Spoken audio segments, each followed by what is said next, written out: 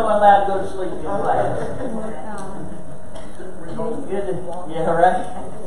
Good to see everybody. Everybody has one of the little charts. It doesn't have a lot to say on it as far as scriptures, but that's what the back page is for. Or there is on the front that are blank. You can write in there as well. Does everybody have a chart? Alright.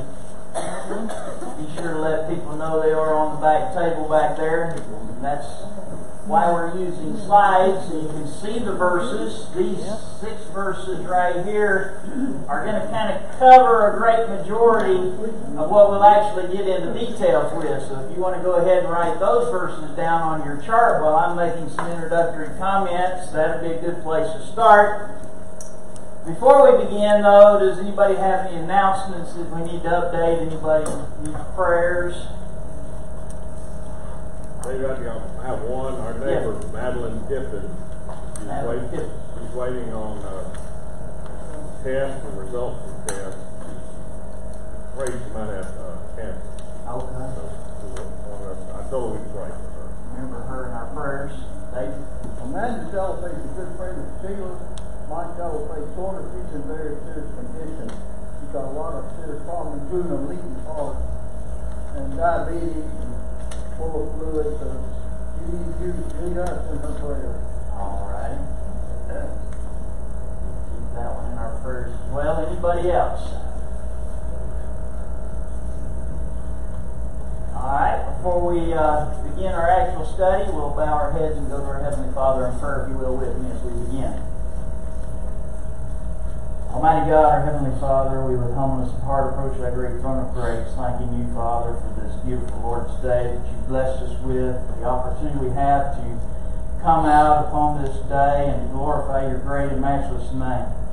We thank you, Father, for your love and your tender mercies that you show to us, realizing that we are weak and sinful creatures. And we thank you, God, for sending your Son to die upon the cross and giving us the Word that we may read it and study it and meditate upon it and apply it to our lives, that we may find forgiveness of our sins through that blood that was shed on that cross, and that now we can come to you in prayer through our Savior, who is making intercession and mediating between you and us this time, Father. We thank you for all your blessings.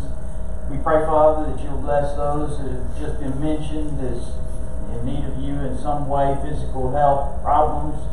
We pray, Father, your blessings upon them. Bless those that are mentioned in our bulletin that we keep in mind from time to time. You know all these that have these various needs. We simply ask you, Father, to bless them. We pray, Father, that you bless each and every one of us. And we thank you, Father, for giving us the health and the mind to be able to come out this morning and at this time to open up your word and study a portion of it. Pray, Father, that you be with me as the teacher, that you bless me.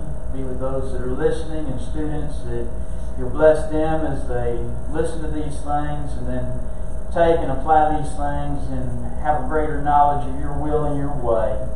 We pray, Father, that you will bless each and every one of us as we continue down through life, and may, at the end of life's journey, may we hear, well done, thou good and faithful servant, is our prayer in Jesus' name. Amen. The little chart that you have before you is kind of little. It's one I made up. It's not original with me by no means. I've seen other versions just like it, but that's the one I've kind of compiled for our study today. Of course, none of the material is original with me because it's supposed to come from the Bible. So anything you hear, you've probably already read. If you read the Bible through, you've probably read it a number of times. Since this is our first class officially, you might say, in a series. I taught one class way back when, the 7 Pillars of the Church. You may remember that. I used PowerPoint quite often, slides. We're not going to use slides for every verse.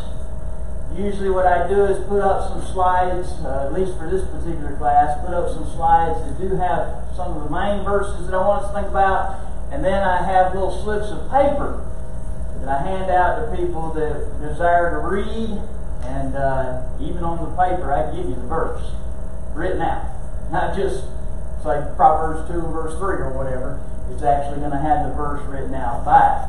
and that way you can participate in that way as well. I encourage you also to turn in your Bibles and open them up so you can see it for yourself in the Bible you're comfortable with, because I had one that I lost, unfortunately, that I had for many, many years, had all my notes in the side of it and everything, and sometimes I wouldn't know the particular book, chapter, and verse, but I know where it's at on a certain page in my Bible. I could just flip over and there it was. So it's kind of unique how we all have our different little ideas and tacts about studying the Word of God. There are some preliminary things that I want us to think about before I actually get into this study, since this is our first time. Every teacher is a little different in the way they present things, in the way that they do things, in the way that they say things, and I'm different. I just come right out and tell you I'm a little different. I like to stick with the Bible as much as I can, making a very few comments, and I like participation in class. Probably today you won't get as much because I'm kind of introducing a lot of things. But first of all, I want to thank you for being here in our study together of God's Word, because that is a journey. Okay, and that's what we want it to be. We want it to feel like a journey that we can gain a lot out of it, grow from our time together, grow deeper and closer to God, and a better understanding of God's Word. As your teacher, I'm honored to be guiding you in this study. However, I'm going to come right up front. Some teachers don't like to do this, but I come right up front. I don't know everything. That's God's job. Okay? You may have certain questions. I may just have to say, I don't know. And if I think it's something that I might find in the Bible, I may tell you, well, I have to look that up, do some more research on it, because I don't know everything. That's God's job. I love Deuteronomy 29, verse 29, whenever it comes to talking about this, because it says the secret things belong to who? God. Alright? So He's got some things that we just won't know. If we knew everything, what would we be?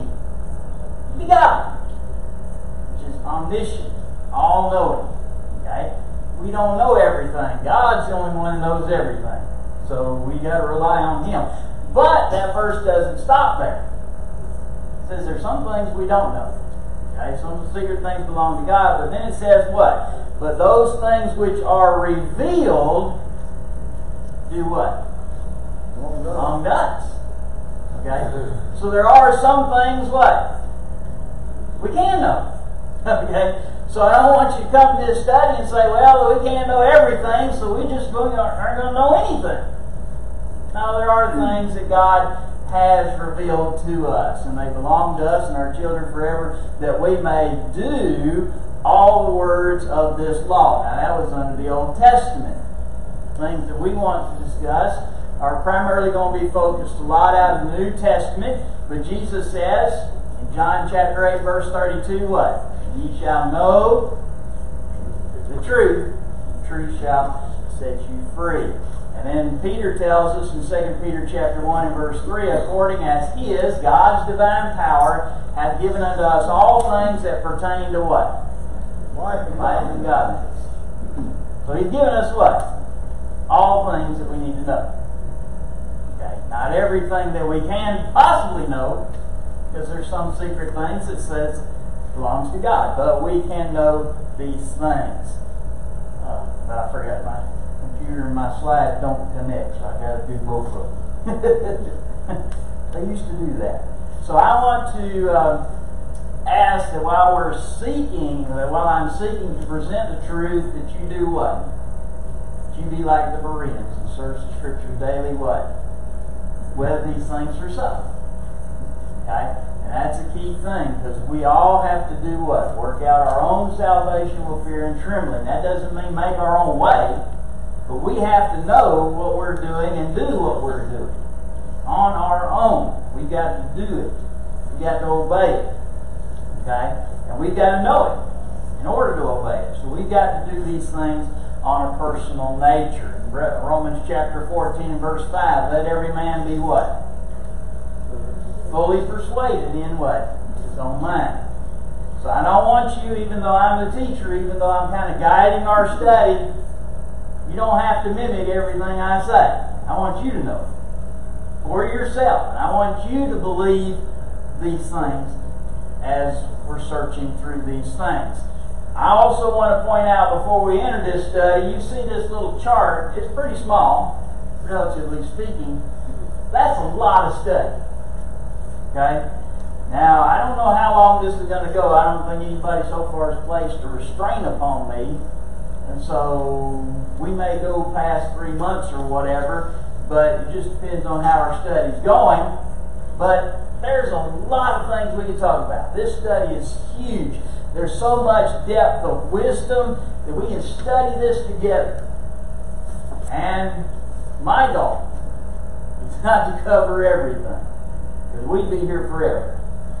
We just got detailed about every little element that we're going to talk about and just take way too long. But hopefully, my goal is to cover enough ground that you get a good foundation, that you're established, and when you're studying on your own, or whether we're together, whether John's preaching, or somebody's teaching the Bible class, or somebody else is preaching, or we have gospel meetings, or other times and occasions where we're studying God's Word together alone, these things will come up in your mind. And you can add new things as you're reading along. Things that we didn't cover in class that connect to these things, you can add that to your knowledge of the Scriptures. So sadly, we cannot cover every Scripture either. Sometimes that's an argument made from people about preachers, is because we have a certain amount of time, and we try to get the most verses we can a lot of times into a sermon or into a Bible class, and what happens? Time runs out.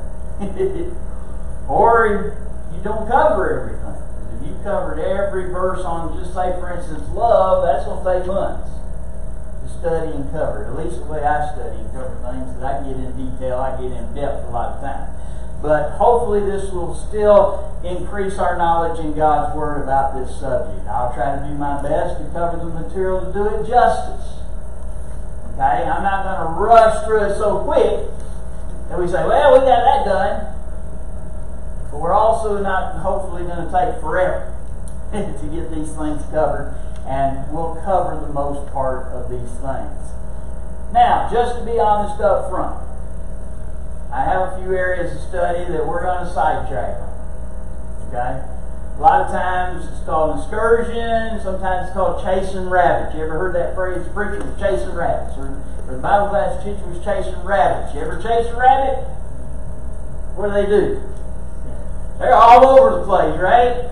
They'll go this way, that way. We got rabbits we're trying to keep out of the yard. Good luck with that. But anyways, we chase them and they're scurrying all over the place. You can't hardly stay behind them because they're just going one direction or another. And that's the idea sometimes people get into if they're not careful and they don't stay focused on a particular subject. You'll be way over here on a completely, entirely different subject, way away from the first subject that you began on. I'm going to try my best not to go too far. There are, like I said, I'm going to be just honest straight up front. We're going to have a couple that we're going to go after. But we're not going to, let's see, that slide didn't change. There we go. I changed this one, but not that one. So we're going to make a little feature every now and then. I'm going to try to keep as close to the main focus as we can. Now, another issue that sometimes I have, okay? I get to thinking, I get to trying to think, well, what am I going to say next? What am I going to do? Sometimes I miss people's hands. Y'all know, you raise your hand, you got something to say. If you have a question, please ask it. If you have a comment that you think is going to add to the Bible study, please make that comment. Okay? I encourage participation. But I'm bad, and I already know it. You ain't got to tell me. I'm bad about seeing people's hands, because sometimes I just get in my own little way. If that happens, if your hand's up for a while, and you want to make a comment, you want to make a suggestion or question, and I don't see you, just say, hey, David, I had a question, got a comment. That's not going to offend me in the least. Okay? We're going to do things decent in order, of course, but, you know, just kind of be patient for a minute. I'll try to watch for hands. You can ask Nancy, she knows all my classes. I'm bad about it, so it's just me. So what I'm saying is just kind of overlook that and forgive me a little bit. And if you have a comment or question that you don't feel comfortable asking in class, you can see me after services, or I like email. Email, we can both look at it whenever we want. My email address is right there, dsinflorida65@gmail.com. Feel free to email. I'll try to address your question or comment the best way I can. And I have no problem with that. So if you want that email, I'll give it to you later. Move down. Alright, now to the chart. Get into our class a little bit. This chart is based upon a certain time frame, a certain time period. As you know, and as you're well aware, I think Wednesday night Bible class, you're covering this, the three dispensations, the three ages of time that the Bible mentions. Alright? You have the patriarchal age or the patriarchal dispensation, which goes from what time period? Adam, creation, Adam and Eve, to what? To Moses. To the law of Moses. Okay, not just Moses himself, but the law. Okay? You got the law of Moses. Okay? In this period of time, how did God instruct the people in giving them governance and guidance? He talks to the heads of fathers. He's talking to the fathers, right? He's talking directly to the heads of the family. Okay? That's how he did it. Does he do it that way today? No, there's a little change. There's a little difference, right? We'll get to that in just a minute. But that was a way God dealt with man. Okay? And there was a law there. They knew certain things. Okay? Because one of the things we find out is Cain and Abel did what? They made certain sacrifices. One was pleasing and one wasn't. So what? God must have told them. Okay? They had certain laws. They had things to govern them. It's not written down like it is the old law and the new law, but it's still a law. They had things they had to do to obey God and to please God. We know that from what's said. Alright, then the second dispensation or age is what? We touched on it, right? Mosaic age. Mosaical age. That went from what? The law of Moses to the cross of Christ. His death. What did he do to the old law? Okay, he fulfilled it, but what? He nailed it to the cross. Doing what? Taking it out of the way. Alright? A whole different thing. Alright? So how did God deal with people during that period of time? He dealt through Moses and through the law of Moses. Okay, he dealt through the law of Moses and something else. The prophets and the priests, they had this ability too. So basically the law and the prophets. Okay? And that's what the Old Testament is composed of. Moses writes the first 5 books, and then prophets writing the majority of the remainder. So you have God dealing with man that way, mostly a written as well as verbal preaching form or direct instruction through the prophets in that way. Then you have the third dispensation of time, which is referred to many times as the Christian age or the Christian dispensation, which goes from what?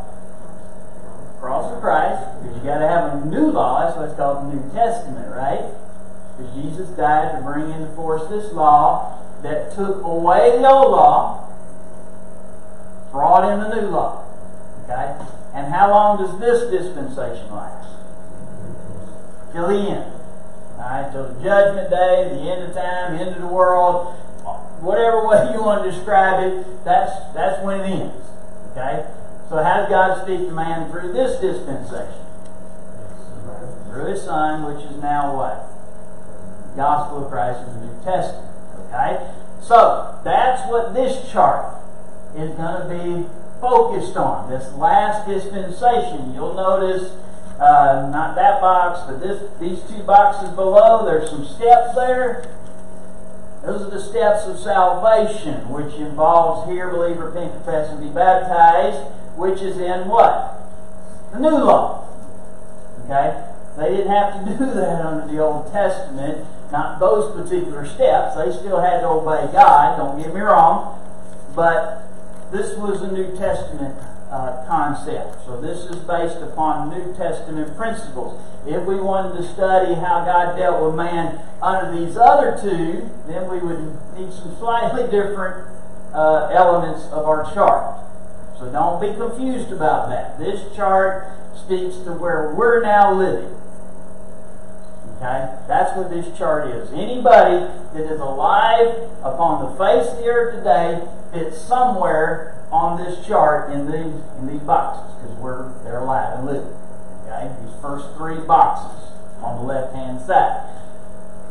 So, I just want to make that clear. Also, I want to make this note. While there are some moral and general truths that are consistent with God's will throughout history, such as obeying and loving Him, all the way through history, that's one of the demands of God. Another demand of God we can see very clearly in the patriarchal, the Mosaic, and the Christian is what? Do not murder. Okay? Each dispensation also had its own law. They're not all the same. Okay? So you're not bringing in portions of a law that is simply a general principle throughout all. Okay? It's each in its own law. Okay? We must understand that, because if you start talking about, well, you're rolling over, you're bringing in this, you're bringing in that, then you're picking and choosing, and then you're going to have a problem, because some people may want to pick and choose other things to bring in from another law that they want to do. Okay? That's why we're governed by the New Testament. Now, in the Old Law and the prophets, they were governed by that law. We're not. Though there are some principles that the Bible teaches is consistent throughout all. Such as do not murder.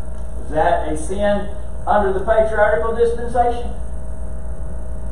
How do we know that? One example is what? Cain and Abel. You got to prove Cain killed Abel? No, he didn't. So God must have told him, can't kill people.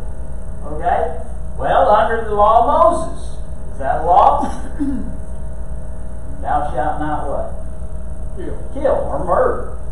Commit cold-blooded murder. You're not to do that. Well, people faced punishment back then if they did that under the old law. Well, what about the new law?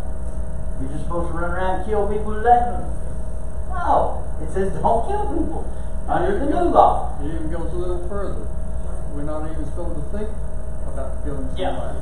Thinking in your heart you're a murderer. So exactly. That's what involved with hatred. So even though there's same laws, in all three time periods they were under a certain law. Okay? If you're under the patriarchal law, it said certain things. If you're under the law of Moses, it said certain things. Now we're under the New Testament law. Gospel of grace. That's a separate thing. Though there are similarities, yes. But they are all different and stand on their own. You don't run back and say, well, I'm going to be under the patriarchal law. Can't do that. You're in a different time period. You can't go back and say, I'm under the Mosaic law. Can't do that. It's a different time period. Jesus nailed that law to the cross. It's clear it's taken out of the way. Now you have the New Testament. That's the things that we must look at. So now that we've determined where our chart fits in our particular perspective, you got to have your mind set on the right thing. You got to kind of know what David's aiming at. Sometimes that's difficult, so I'll watch for hands. Alright? Now that we're thinking about that, I want to go to that chart. Chart. Like I said, I didn't have room for everything we can put on there. You got the back of the page, write small, because there's a lot of stuff. Bring another piece of paper. But we're going to cover quite a bit of ground. I'm just going to be up front with that. We're going to cover quite a bit of scriptures for each of the points that we're covering, because I don't want you just to believe it because I say it. As I mentioned earlier, I hope I'm teaching the truth. I hope I'm presenting the truth to you. That's my goal. That's my desire. But I want you to see it. I want you to know it's truth. And I want you to believe it's truth because it's truth, not because I said so. Okay? I can say a lot of things. I wouldn't intentionally. They're wrong. But that's not what I want you to believe. I want you to believe the truth. I want you to believe God's Word because it's true. Okay? And then if somebody wants to argue with you, you don't have to say, well, I wonder what David would think. You say, I wonder what God thinks, and go to the Bible. That's where your defense is. Okay? Because people can argue with me because I'm a human. I make mistakes. Yes, I make mistakes. But these things we're going to study will show Scripture for backing up what we say, so you can rest assured it's true. You may see, I don't know if this thing's got a laser beam. I don't think it does. The last chart was the last one I had one. But up in the left-hand corner there on your chart, that's the first section. That's going to be our first section of study. We're going to get into that a little bit. We're not going to get into the verses that you're going to be able to read, because I took up a little time kind of telling you how we're going to operate. Hopefully get you set up that way. But we're going to read some. Alright, the next box down to the left is where sinners and accountable people are. We're just doing a brief overview right now. The next box to the right is where the church or Christians. That's their box. Okay? Then you have certain broken lines, lines about sin and death, restoration, falling. Then you have the physical body and death. All those lines run out of those boxes and cross physical death there. That little line with an arrow at the bottom, or a point, goes to the tomb. And then you get to the Hadean realm. Now, right now is where we start going, well, I don't know everything about it. The fact is, we know a lot about those first three boxes because we're living. Okay? We're actually experiencing them. The Bible says a lot about them. But now, once we start getting beyond physical death, the Bible says things. We're going to see what the Bible says, but it's not as much information as we're actually experiencing these first three. Okay? So we got the Hadean realm. Then we have on the great day, the resurrection, second coming of Christ, and the judgment. All three of those happen pretty much simultaneously. Bang, bang, bang. And then you have heaven and hell. That's where we're going. So that's why the study is from birth or the cradle to what? To eternity. Okay? So that's what I said. There's a lot of information that we're going to deal with. Now, like I said, if you want to start turning in your Bibles, we're going to look at Genesis chapter 1, verses 26 through 31. We're just going to read these. They're going to kind of give us a brief overview. Okay? That's why I picked these six. Again, we could have chart after chart after chart of verses about the things that's on the chart that I got for the handout. But we're going to kind of concise things right now, then we'll start expanding a little bit as we go on and visit each of those boxes. You might also, since you're close to it, turn to Genesis chapter 4. And then hopefully you've written the others down, because I'm going to have slides that show some of these verses. Some are going to be so small you might not be able to read them. So that's why I want you to have your Bible right there in front of you. Alright. Genesis chapter 1. Verses 26 through verse 31.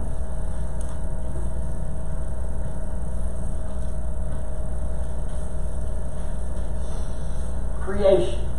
Everybody knows Genesis chapter 1, Genesis chapter 2. We're dealing with the chart. Okay?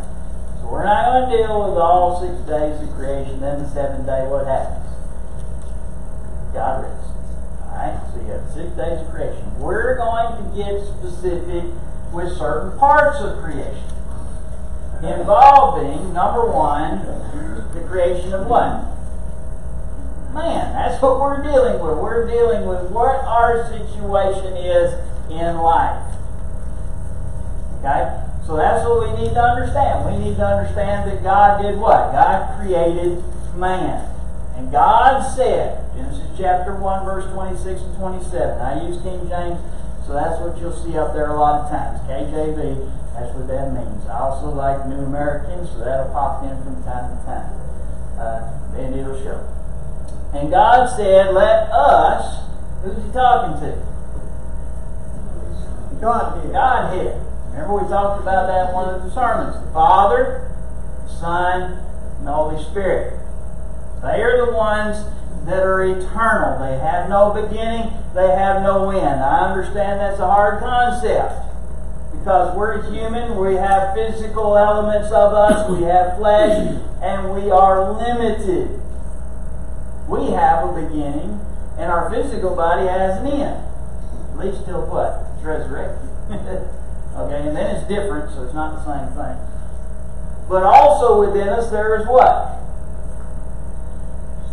Soul, or spirit.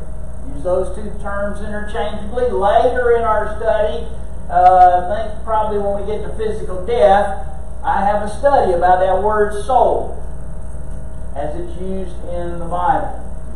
And again, I'm going to try to condense that. That's a huge subject. I'll try to condense that. But that's an interesting study. So hopefully you'll look forward to that. That's what he says. Let us make man after or in our what? Image. After our likeness. And let them have dominion over the fish of the sea and over the fowl of the air and over the cattle and over all the earth and over every creeping thing that creepeth upon the earth. So God created. So notice the words make in verse 26 and created, which shows there's a beginning here. Some people have the concept that man is eternal just as God is eternal. That's not taught in the Scriptures. Okay? Man has a beginning.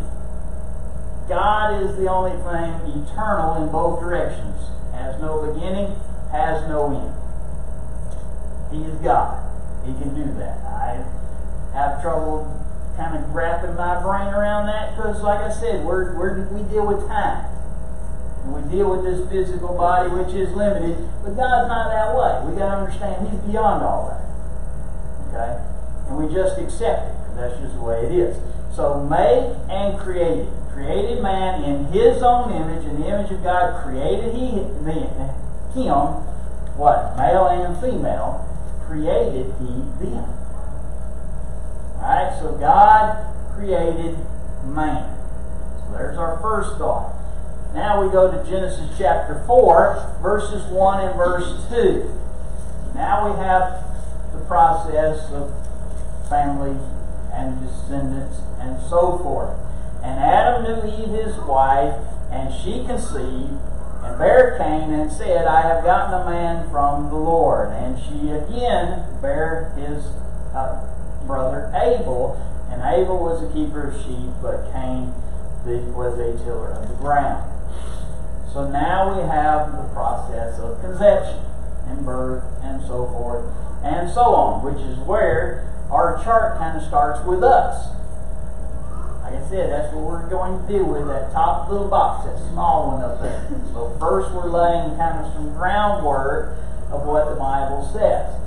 Now, in Acts chapter 17, that's probably a little too small to read from where you're at. That's why I said get your Bibles. So get your Bibles and look at that. Unless you can read that, it's fine. But I kind of thought it probably would be too small. Paul is preaching a sermon on a place we oftentimes refer to as what? Who knows what this is taking place? Mars Hill, right? This is one of my favorite sermons in the Bible outside of Jesus' sermons. Right? That Paul makes, because he says a lot in a very small time frame, or a very small usage of words. Okay? Sometimes people have difficulty with that. Sometimes I have difficulty with that, trying to be concise but yet get it all in. Okay? You want to just keep going and keep going and keep explaining. But sometimes you just got to say it and let it go. Okay? And then if people don't understand it, then expand on it. That's what we're doing. But Paul is preaching to these individuals on Mars Hill. Now, these individuals are a little bit different than the Hebrews, because he has come to this area, and what has he found on Mars Hill? Idols. Idols. Idol after idol after idol after idol. And just so they had missed one, what did they build? An idol to what? The unknown God. And one of the reasons I love Paul's sermon is because he starts right there. He sees something that they're familiar with, and he says, I want to tell you about this. I want to tell you about this God you don't know. And that's what this sermon's about. So let's look at it. Paul stood in the midst of Mars Hill and said, Ye men of Athens, I perceive that in all things you're too superstitious or religious. For as I passed by and beheld your devotions, I found an altar with this inscription, To the unknown God, whom therefore ye ignorantly worship, him declare I unto you. So he says, here it is. You made this idol, I want to tell you about this stuff. I want to tell you about this God. And he's not going to be an idol, and he's going to make that clear. Look what he says. God that made what? The world. This ain't no idol. Okay, he already starts beating up these false gods and these false idols that can do nothing. And that's the way it's always been, even in the Old Testament. When you see the contests, God's always winning because these idols can't do anything. That's the whole point. Why you serve them, they can't do anything. God made the world and all things therein, seeing that he is Lord of heaven and earth, dwelleth not in temples made with hands. This is not there. Neither is he worshipped with man's hands. In other words, you can't build something to worship him. That's not what he's about. You can't build an idol to worship. It's not what he's about. As though he needed anything. God doesn't need us to do these things for him. Okay? He doesn't need us to build an idol. It's not that way. Seeing he giveth to all life and breath and all things. So there's our chart. See how Paul simplified it? And hath made of one blood all nations of men for to dwell on the face of the earth. So there's creation and there's mankind. All the races and descendants, it's all right there. And hath determined the times before appointed and the bounds of their habitation. That they should do what? Here should be what we're about. Seek the Lord, if haply they might feel after him and find him, though what? He's not far from any of us. Okay? That's his omnipresence. God's everywhere. Again, that's a concept difficult to handle. Even with Zoom, we may be able to be a lot of places, but we can't be everywhere. But God is. Okay? That's what makes him God. For in him, in who? In God. We live and move and what? Have our very being. Just Adam and Eve. Remember, that's what we read in Genesis chapter 1. God created man, and then God created woman. You can read further and see how he did it. But again, we're condensing things. Is that what he's talking about here? Yeah, okay. God created Adam and Eve. Yeah, okay. What do we read later on? In chapter 4. What happened? Conception. Childbirth. Continuing on, what? Generation after generation after generation. Where did it all start? Who gave us all of that? God. God is responsible for you being here. Because he created all things. He's responsible. So we need to make, sometimes we think about things in the far off reaches when it comes to the Bible instead of saying, I need to make this personal. Oh yeah, okay, it happened all back then, and Adam and Eve, and then Cain and Abel, and on and on. We need to see how this relates to us. And that's what Paul's kind of doing here in this sermon. He says, this is coming down to you. If it were not for this God that I'm talking about, the one true living God, you would not even exist. But it's through Him you live and move and have your being. As certain also of your own poets had said, for we also are His offspring. For as much then as we are the offspring of God, we ought not to think that the Godhead, Father, Son, and Holy Spirit, is like unto gold or silver or stone, graven by art and man's device. In other words, you can't make it. He's already existed. And He existed and He created you. He gave you your being. He created all things. Then the times of this ignorance God winked at. But now what? Commands all men everywhere. Who's that leave out? People over in China, we don't have to worry about the souls of those people. God don't care about them.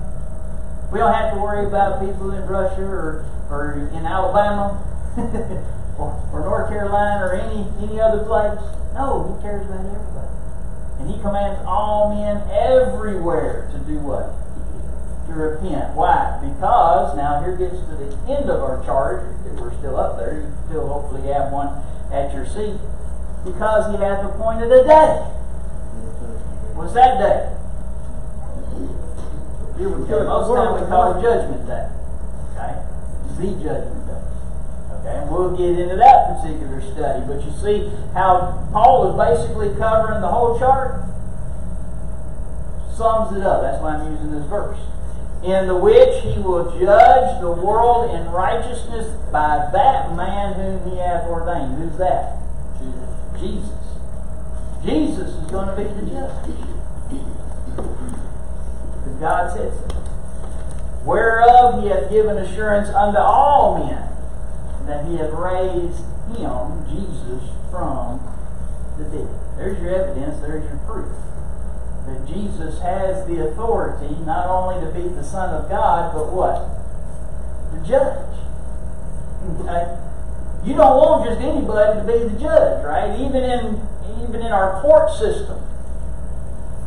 I don't want just anybody to be a judge. I want somebody who's trained, got some experience, got some knowledge of what the laws are, so they can judge correctly. David? Because if I'm judging some things, I don't judge correctly, don't I? He's the judge, and He's judging us from the book. Absolutely. And so that's the reason we need to know what the book has to say. And that's what we'll get into when we get to the Judgment Day and what's going to judge us. So you're getting ahead of me. That's the point. That's good. That's good. Not a problem at all. But you're headed to where we're getting. Okay? So He's given us assurance in that He's raised Him from the dead. I got a couple more verses and then we can probably have to stop. And then next week you'll become more involved. Okay? You're going to become more involved. Right now I'm just throwing out some questions. John 3:16 through 21. Another passage that covers a great deal of material. And again, these are just kind of starting off verses. Get that mind and get those juices in the mind flowing and circulating. Because I don't want you just to think about it during class. I want you to think about these things sometime during the week. Okay? Think about some of these things. These things are more powerful than just once a day. Okay? I want you to mull these things over. John 3:16. Everybody knows that one, right? What do you know about the rest of the verses? Well, some people probably don't have a clue the rest of the verses exist. I know y'all do, but John 3:16. Go with me now. For God so loved the world that He gave His only begotten Son.